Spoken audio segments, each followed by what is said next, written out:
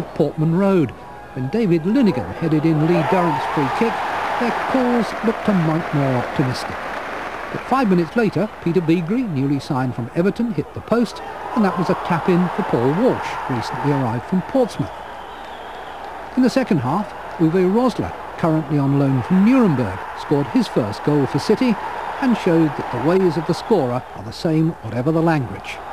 But there were crucial contributions to come from a Dutchman and a Bulgarian. Michel Vonk got too enthusiastic about defending an unfamiliar lead.